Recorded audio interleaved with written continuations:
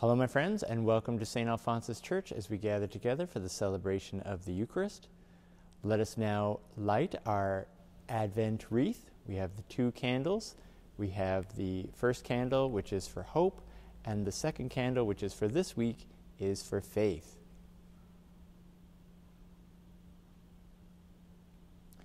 And now let us begin. In the name of the Father, and the Son, and the Holy Spirit.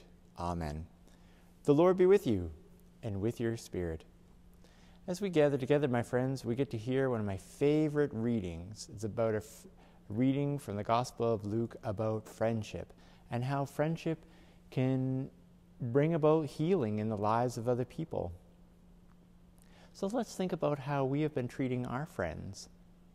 I know that some of you are in school and able to see your friends, and some of you are at home, and so you contact your friends through the internet or over the phone. And in the midst of these challenging days, sometimes we can take our friends for granted, or we may not treat them as best as we should because we're having a hard day, and it makes us uncharitable towards others, and it kind of devolves from there. So let us ask for the Lord's mercy and forgiveness so that we may be good friends to one another.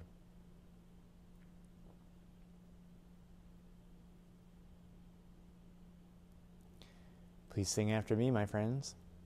Lord, have mercy. Lord, have mercy. Christ, have mercy. Christ, have mercy. Lord, have mercy.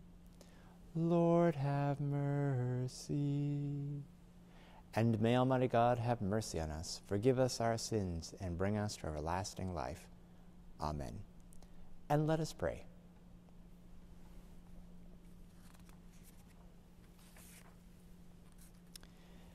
May our prayer of petition rise before you, we pray, O Lord, that with purity unblemished, we, your servants, may come as we desire to celebrate the great mystery of the incarnation of your only begotten Son, who lives and reigns with you in the unity of the Holy Spirit, one God, forever and ever. Amen. So, my friends, today we're going to start with a reading from the prophet Isaiah. So, as you will learn, or may have already learned, the role of the prophets in salvation history is to bring people back to God.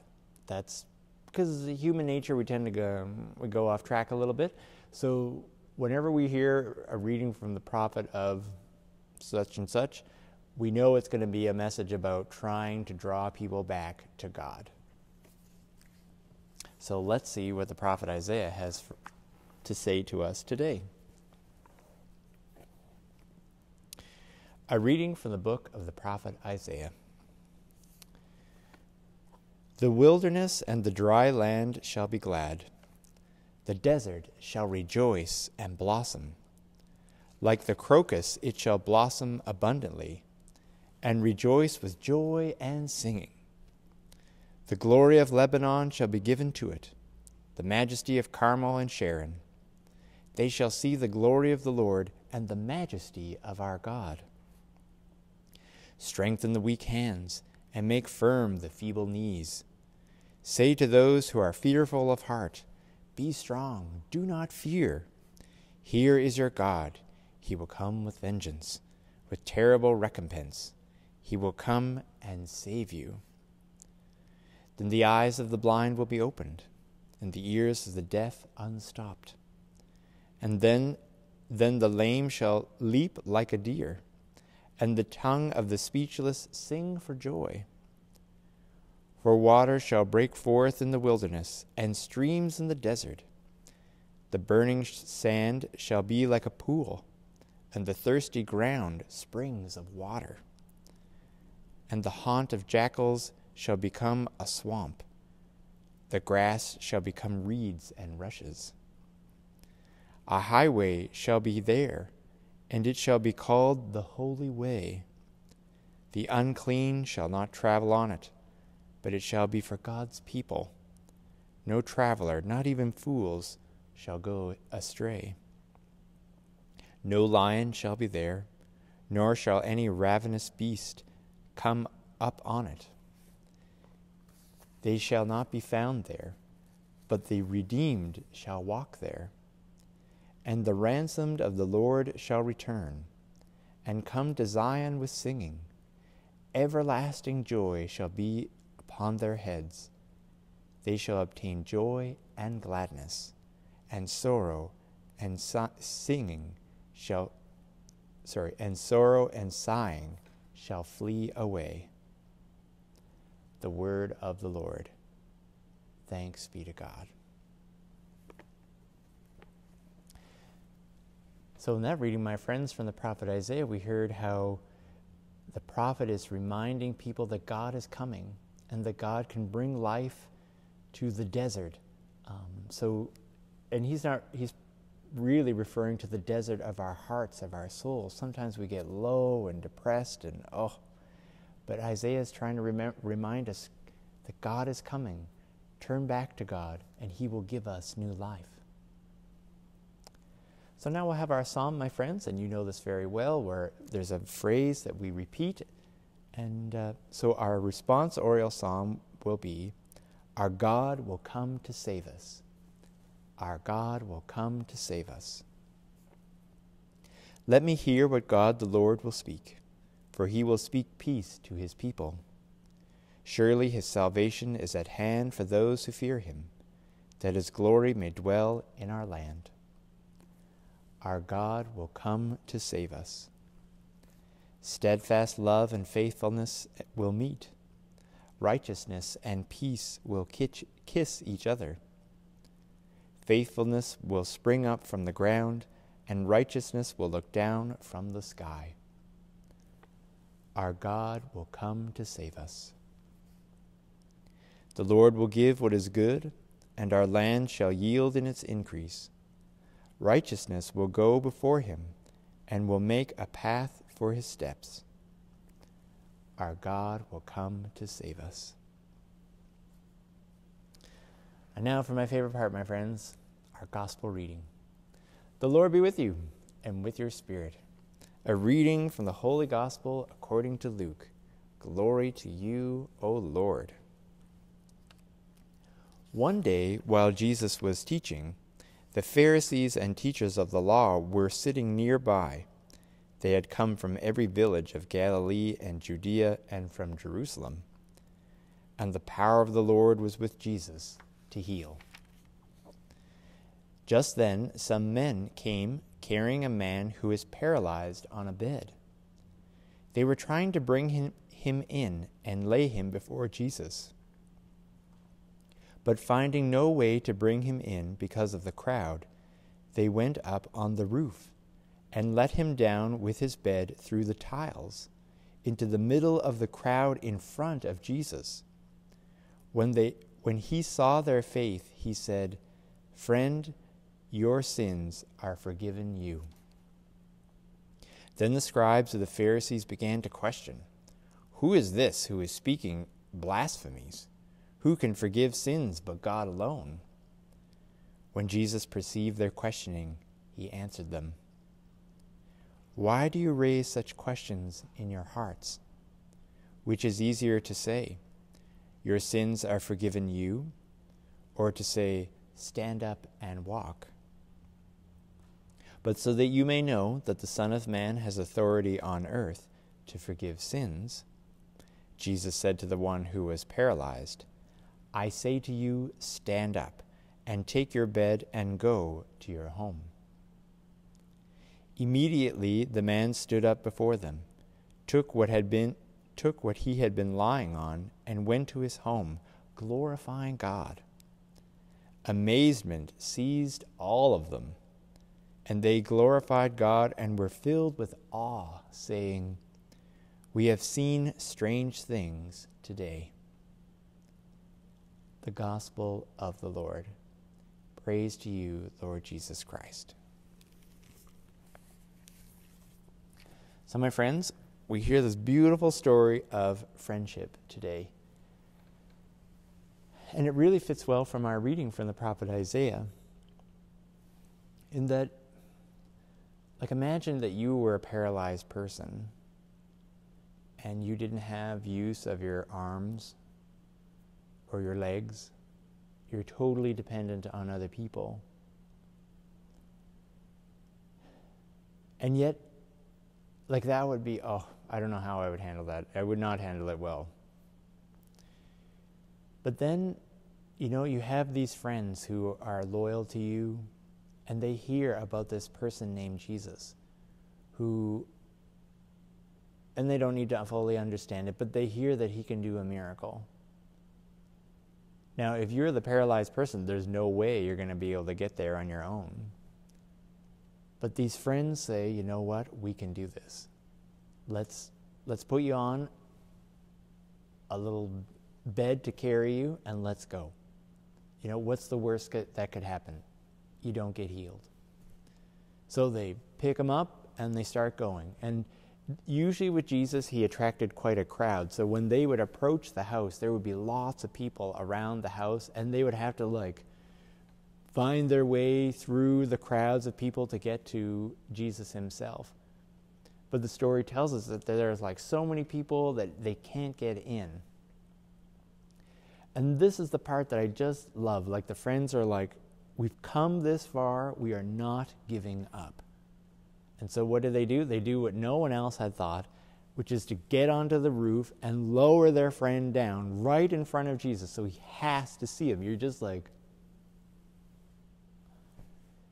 and Jesus is moved by the determination and faith of the friends. And so he says to the paralyzed man, "Friend, your sins are forgiven." Now we might be well, that's great and all, that's not why we came. But nonetheless, Jesus then heals the man and allows him to get up and walk. Now some of you may ask, why does he forgive sins instead of healing his body first? We have to remember how Jesus thinks. What Jesus values is not always what we value. So for Jesus, he knows that giving us a relationship with his Heavenly Father is the best gift ever. That's number one. So whenever we ask him for something, will always be his response. That's the first thing he's going to give. And then, next is kind of what we would prefer, or at least the friends in the story would, is for the man to walk. And Jesus does that too. But I find it so awesome that Jesus recognizes the faith of the friends, and that is what leads to the healing, not only of forgiveness from sins, but the healing of his body. I think that has a really important message for all of you, my friends. It kind of echoes what we heard in the prophet Isaiah, where there's scenes of it's sad. They're speaking about a desert and people are lost, and it's just kind of low. But the prophet Isaiah is no, our God is coming. He can make the desert bloom. He can bring new life to the place where it was thought to be none. He can bring us back and draw us into the communion of love. This is what you are capable of, my friends. Your actions of encouragement and care and gentleness and forgiveness to your friends are like Jesus, are like this message of the prophet Isaiah of bringing healing and peace where before there wasn't. This is what we do. When we strive to be people of goodness and good friends to one another, we bring about these little miracles of love into the lives of others. And so this is one of the great gifts of the second week of Advent, is the candle of faith, to remind us to have faith in each other, to strive to be people of love and mercy and compassion. Because when we work as a team, as friends, we can do amazing things. We can be God's presence of healing and love in the world. And so, my friends, let us give thanks to God for the gift of our lives and present to him our needs and our concerns. So let us pray for the gift of friendship in our lives, that we may strive to be people of goodness and care and community and service. We pray to the Lord. Lord, hear our prayer. We also pray for all those who suffer from paralysis of the body. Many, many years ago, there was another disease in addition to, like we have COVID-19 now, but there used to be a disease called polio, which impacted young people and left them paralyzed. My own grandfather was impacted by polio. And some of those people are still with us today. They still feel that experience, or the effects of that experience. So let us pray for all those who may have a physical disability, that they may not only experience healing, but also the support and care that they need to flourish as human persons. We pray to the Lord. Lord, hear our prayer. Let us pray for the sick. Because sickness can be of the body, but it can also be sometimes for those who suffer from mental illness, depression, or more serious psychological concerns. It can be of the spirit. People feel disconnected from God or others or even themselves, from their own bodies. Let's pray for them, for all the sick, that they may experience healing and peace. We pray to the Lord. Lord, hear our prayer. Let us pray for all of our healthcare workers, our doctors, our nurses, our scientists, who are working so hard to bring an end to COVID-19, that they may be sustained in their works of charity and healing and love. We pray to the Lord. Lord, hear our prayer. And let us pray for those who have died, my friends. You may have loved ones who are in the kingdom of heaven. We know that they are embraced by Jesus in his endless and bountiful love, that they may be at peace. And we pray for those who mourn their loss, that they may be comforted by Jesus' promise to draw us all into the communion of love. We pray to the Lord. Lord, hear our prayer. Heavenly Father, as we gather together all our prayers and offer them to you, we ask you to answer them according to your will, through Christ our Lord. Amen. So, my friends, do you remember what part of that part of the Mass was? It's called the Liturgy of the Word, because we read from the Bible, we reflect upon it, and then we share prayers with God. And now, what is the second part called? The Liturgy of the Eucharist. Yes, very good. So we will get our Eucharist set up here. So once again, we have our Paul. We have our corporal, which is meant to catch the crumbs of Jesus. It also signifies that this space is like a special space, like it's a holy space. Here, once again, is our paten, which is at the moment just bread. This is unleavened bread. The purificator, which we use to clean the chalice. Move this over a bit. And then this, of course, is called the Roman Missal, which is the giant book of prayers that we use for the liturgy of the Eucharist. Oops.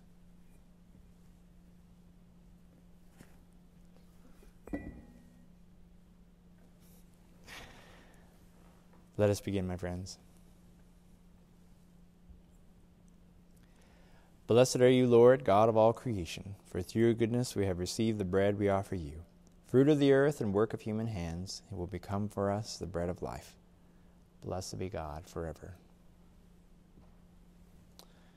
Now we take a little wine, pour it into the chalice. And we're doing this because this is what Jesus did when he celebrated the Last Supper, the meal he had with his friends just before he underwent his cross, death, and resurrection. And we do it because he told us to. He said, "Do this in memory of me."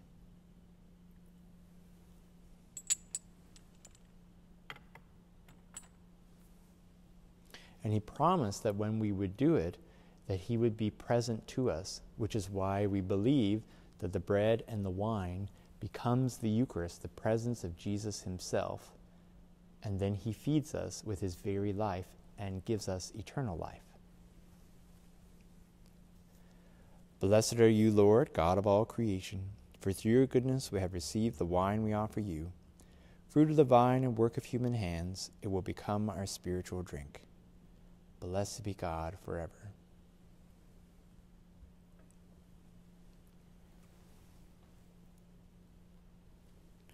Now we wash our hands.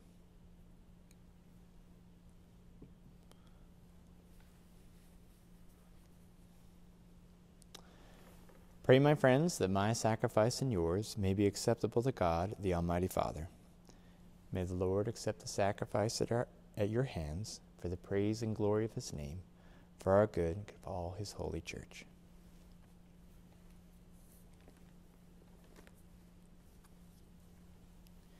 Accept, we pray, O Lord, these offerings we make, gathered from among your gifts to us, and may what you grant us to celebrate devoutly here below gain for us the prize of eternal redemption, through Christ our Lord. Amen.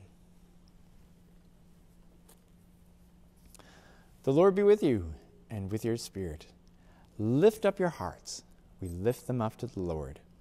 Let us give thanks to the Lord our God. It is right and just.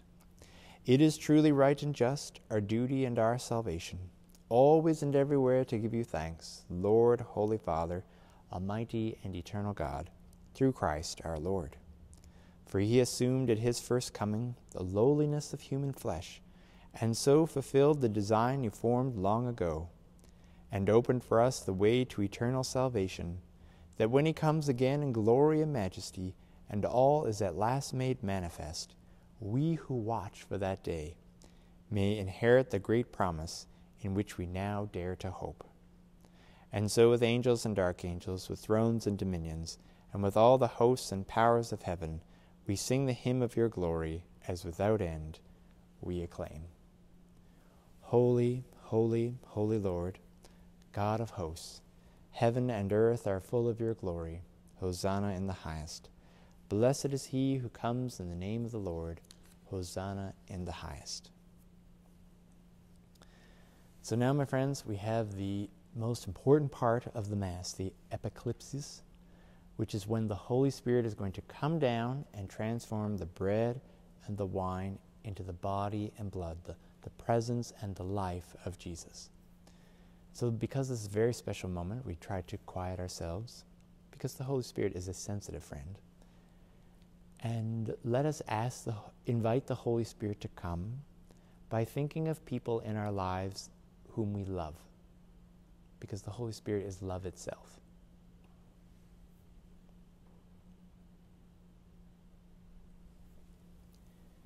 You are indeed holy, O Lord, the fount of all holiness.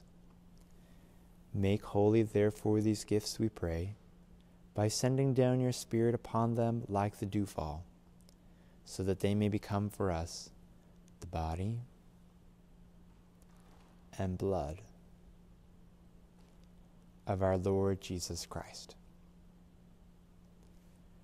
At the time he was betrayed and entered willingly into his passion, he took bread, and giving thanks, broke it, and gave it to his disciples, saying, "Take this, all of you, and eat of it.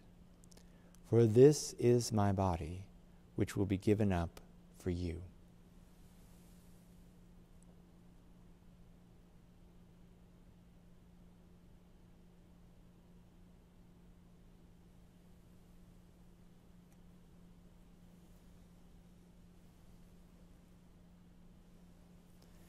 In a similar way, when supper was ended, he took the chalice, and once more giving thanks, He gave it to his disciples, saying, "Take this, all of you, and drink from it.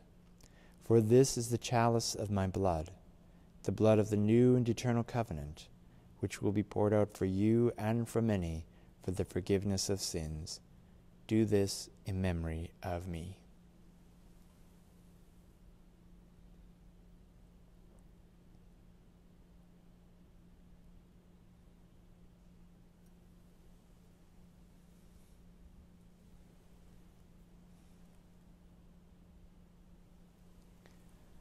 The mystery of faith. When we eat this bread and drink this cup, we proclaim your death, O Lord, until you come again. And now, my friends, we say 4 little prayers. 1, calling to mind Jesus' cross, death, and resurrection. His Last Supper, that we belong to the universal church throughout the whole world. And then we pray for those who have died, our friends in heaven. Therefore, as we celebrate the memorial of his death and resurrection, we offer you, Lord, the bread of life and the chalice of salvation, giving thanks you have held us worthy to be in your presence and minister to you. Humbly we pray that partaking of the body and blood of Christ, we may be gathered into one by the Holy Spirit. Remember, Lord, your church spread throughout the world, and bring her to the fullness of charity, together with Francis our Pope, Richard our Bishop, and all the clergy. Remember also our brothers and sisters who have fallen asleep in the hope of the resurrection, and all who have died in your mercy. Welcome them into the light of your face. Have mercy on us all, we pray, that with the Blessed Virgin Mary, Mother of God, with blessed Joseph, her spouse, with the blessed apostles, St. Catherine, and with all the saints who have pleased you throughout the ages, we may merit to be co-heirs to eternal life, and may praise and glorify you through your Son, Jesus Christ. Through him and with him and in him, O God, Almighty Father, in the unity of the Holy Spirit, all glory and honor is yours forever and ever. Amen.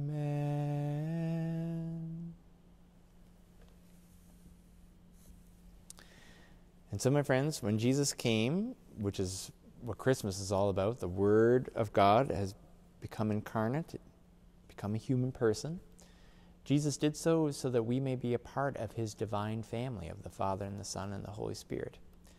And so through the gift of baptism, his Father becomes our Father. And so we have the courage to say, Our Father, who art in heaven, hallowed be thy name. Thy kingdom come, thy will be done, on earth as it is in heaven. Give us this day our daily bread, and forgive us our trespasses, as we forgive those who trespass against us. And lead us not into temptation, but deliver us from evil. Amen. Deliver us, Lord, we pray, from every evil. Graciously grant peace in our days, that by the help of your mercy we may be always free from sin and safe from all distress, as we await the blessed hope and the coming of our Savior, Jesus Christ. For the kingdom, the power, and the glory are yours, now and forever. Lord Jesus Christ, who said to your apostles, Peace I leave you, my peace I give you, look not on our sins, but on the faith of your church, and graciously grant her peace and unity, in accordance with your will, who live and reign forever and ever. Amen. The peace of the Lord be with you always, my friends, and with your spirit. Let us share with one another the bow of peace. Peace, my friends. Peace. Peace.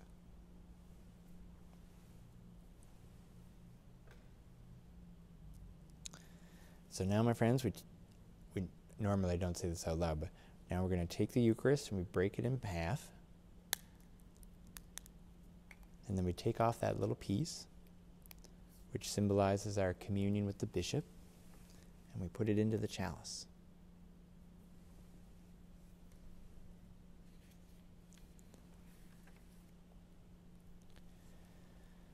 Lamb of God, you take away the sins of the world. Have mercy on us. Lamb of God, you take away the sins of the world. Have mercy on us. Lamb of God, you take away the sins of the world. Grant us peace. And so now, my friends, there's a little prayer that the priest says quietly to himself, but I'll say it out loud so that you can hear it. May the receiving of your body and blood, Lord Jesus Christ, not bring me to judgment and condemnation, but through your loving mercy be for me protection in mind and body and a healing remedy. And I love that prayer, my friends, because that's what the Eucharist is in our lives. It's a healing medicine. So no matter what has happened to us, what choices we may have made, either good or bad, Jesus, his presence in our life is always a healing one. And so that's why we refer to the Eucharist as a healing medicine.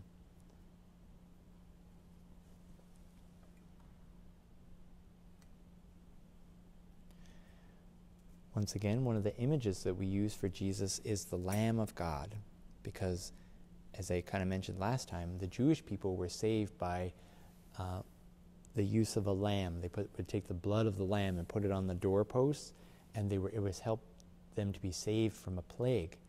So that's why we refer to Jesus as the Lamb of God, because he saves us from sin and death. Behold the Lamb of God. Behold him who takes away the sins of the world. Blessed are those who are called to the supper of the Lamb. Lord, I am not worthy that you should enter under my roof, but only say the word, and my soul shall be healed.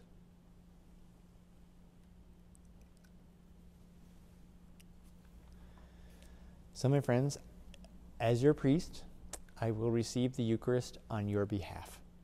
And so I would like you to think of someone, it can even be yourself, who needs some healing in their life. And as I receive this Eucharist, it will be for that person and for you, that you and them may experience healing and peace.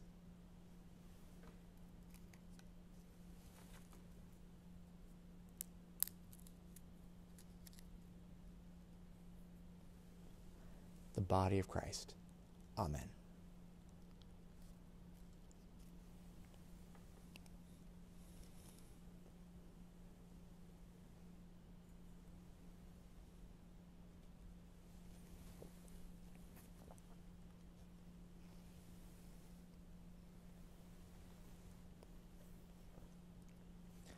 Let's now take a moment, my friends, to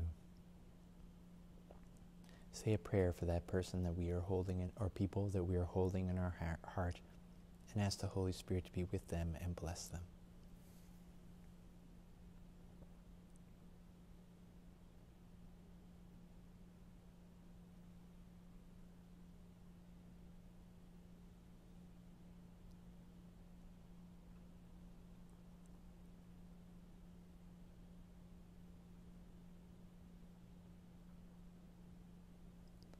Amen.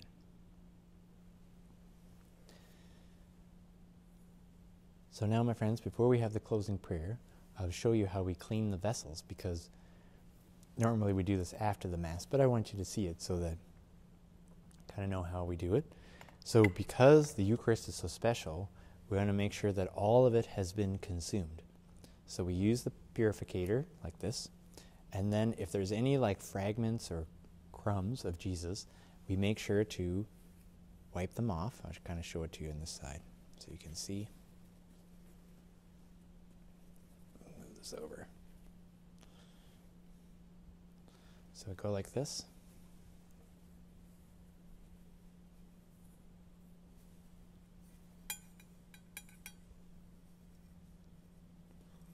Gently.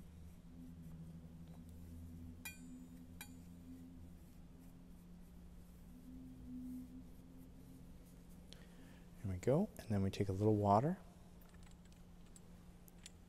We pour it around the sides.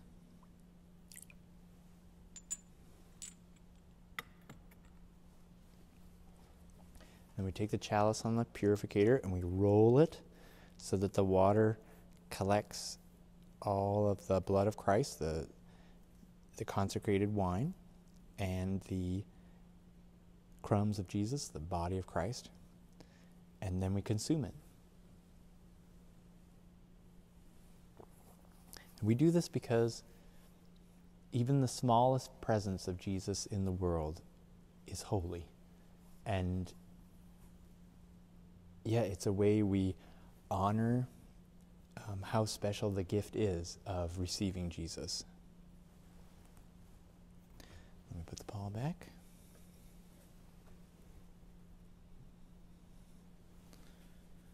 Take this book.